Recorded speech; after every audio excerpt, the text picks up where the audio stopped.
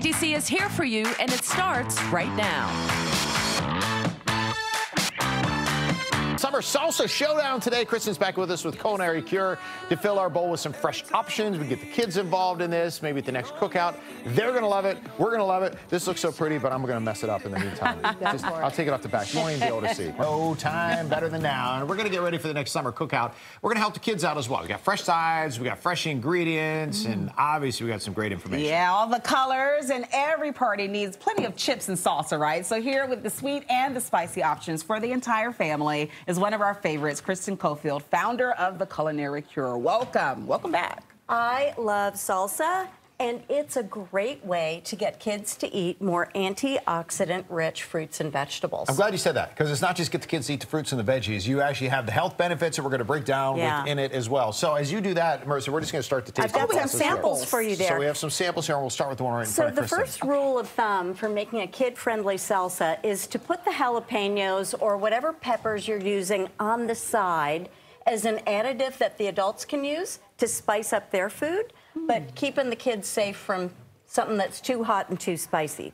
So we've got 4 different salsas here today. We've got a cucumber mint salsa, we've got a traditional salsa fresca, we've got a mango salsa with basil, and we have a dessert salsa, which is a strawberry kiwi salsa. Wow. All right, so we just took a bite of the, and apologizing for the crunches. Yeah, sorry. Sorry, not sorry.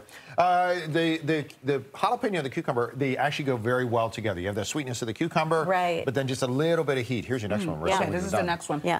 So tell us a little bit about the nutritional benefits we're getting from these two while we're still doing our tastings. Well, of course, salsas are very hydrating. And the chips you choose are really important, too. We talked a little bit before the segment that there are some chips that are made using the traditional process of nixtamalization. And it's a way of breaking down the gluten in the corn.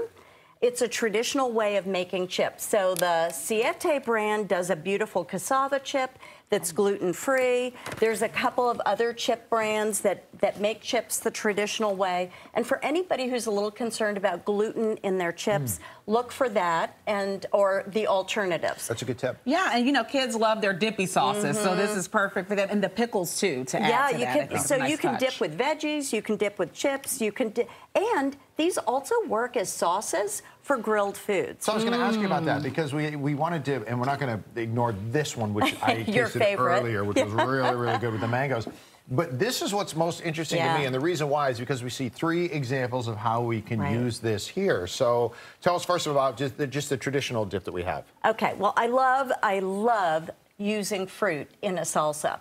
And again, remember, you can make it hot and spicy by adding, you know, extra jalapeno. But what do you have in here to start? So this is strawberries, and the kiwi is what gives it the texture.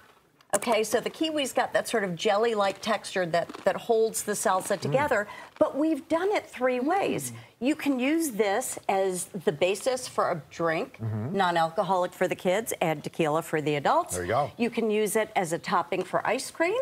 Oh, okay. Or you can make these cinnamon chips and serve it as a dessert dip salsa. You definitely get the fruit comes through, Marissa, here. I'll give you this as well. This is the first. I've never had strawberry salsa before. This is the salsa just with a little, like, club soda or soda? With some club soda, yeah.